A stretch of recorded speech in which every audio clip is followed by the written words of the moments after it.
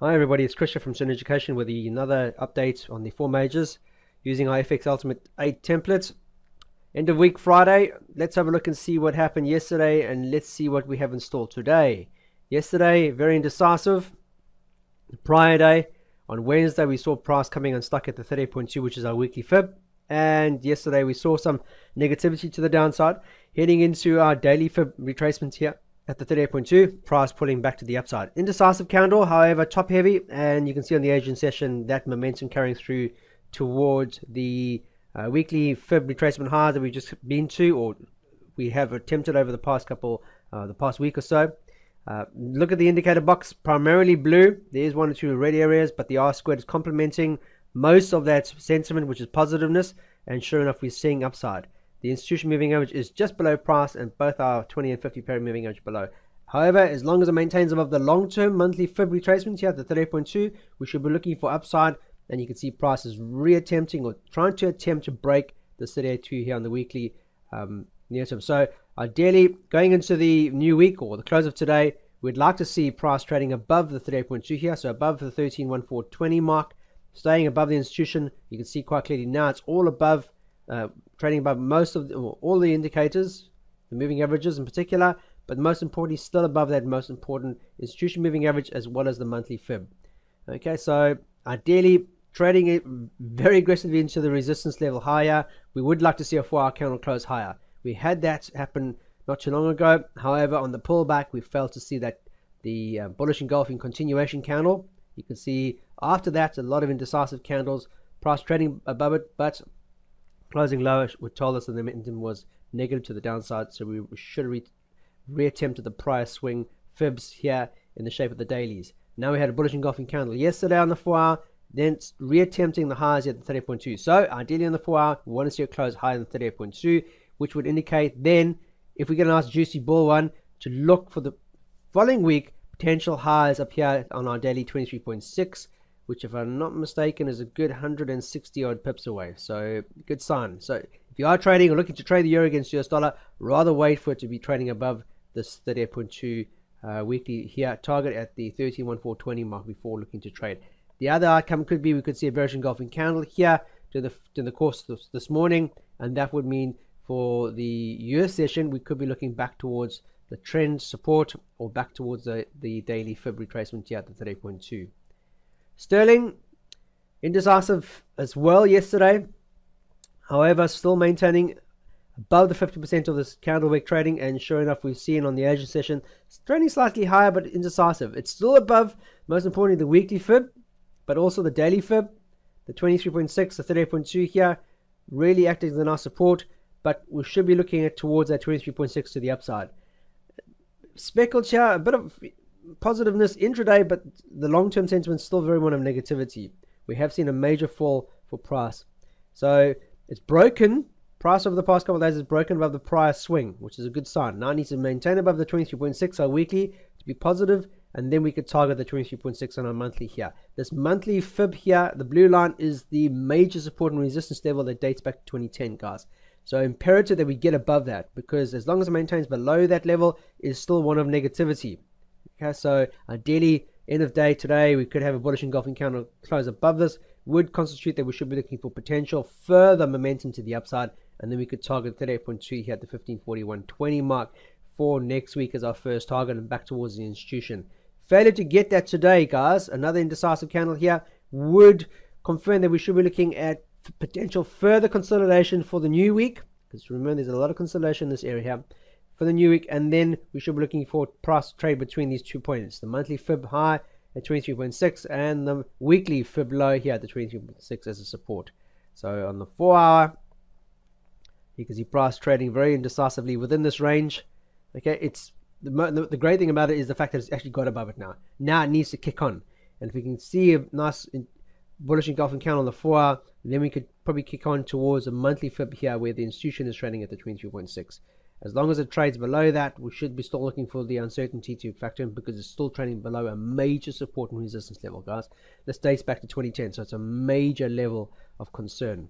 So one or two things: you can either be very aggressive and trade into the 23.6, but as long as the further we get to it, the more likely price is now starting to consolidate. You can see the highs now. If I take the current prior high, the previous high we had just recently, a couple of days ago, you can see that price is getting stuck here, resistance, finding more and more resistance as we head towards this major Fib retracement area. So we could see more and more consolidation. Look to see if there's anything out there. We have public sector net borrowing figures this morning at 9:30 a.m. GMT. They're expecting a figure lower than the previous figure. Previous figure was 10.5 billion, and they're expecting a forecast of 9.4. So there's a huge difference there of almost $1 billion difference. If it comes out even lower than that, then we could see sterling falling a bit.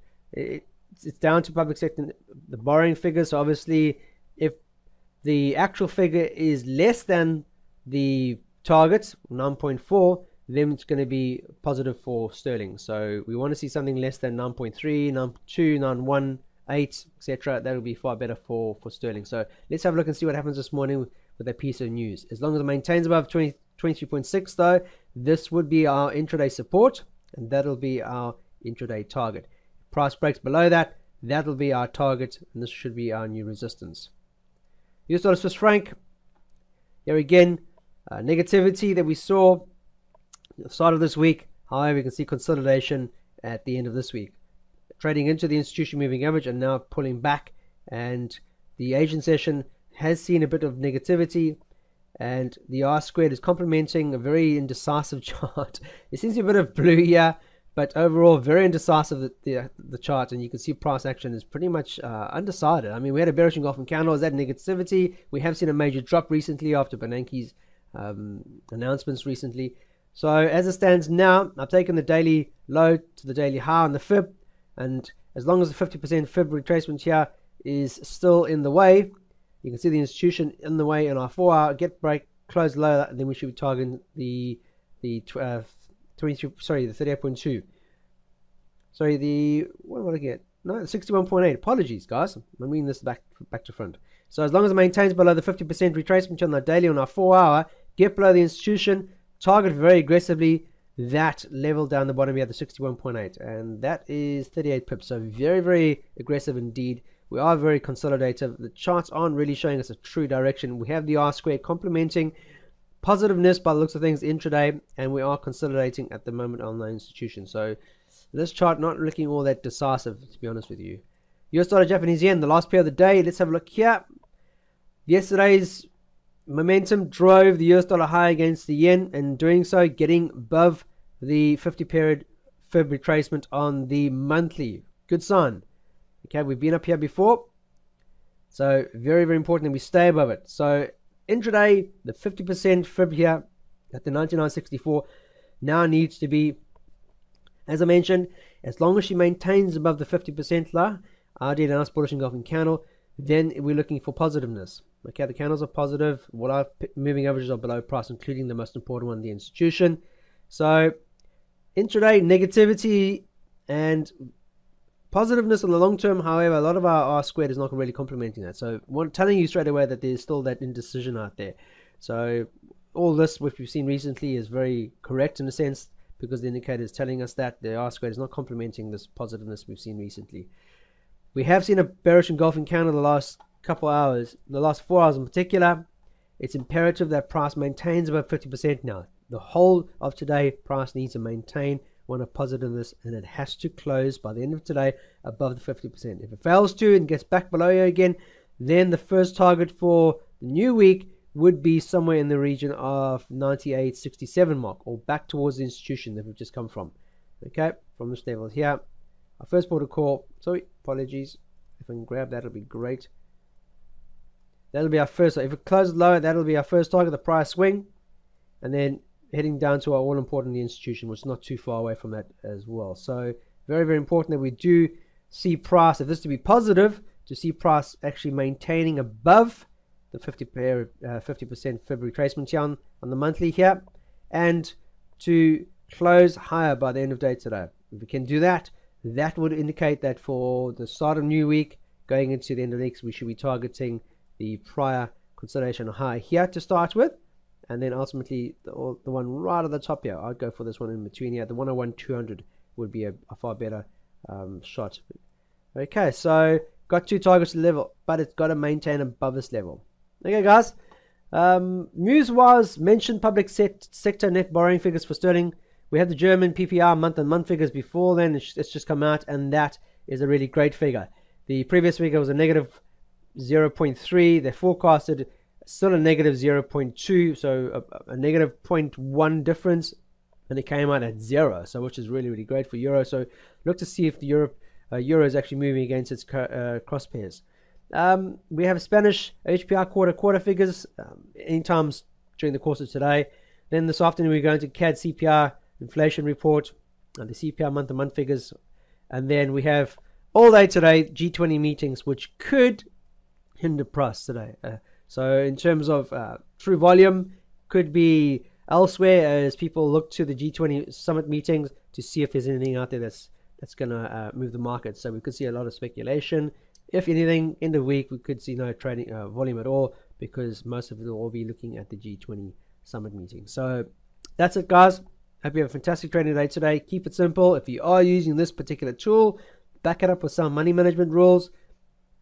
Make sure you are well aware of your major support and resistance levels, guys, and then use this indicator box to actually help you look at price action setups.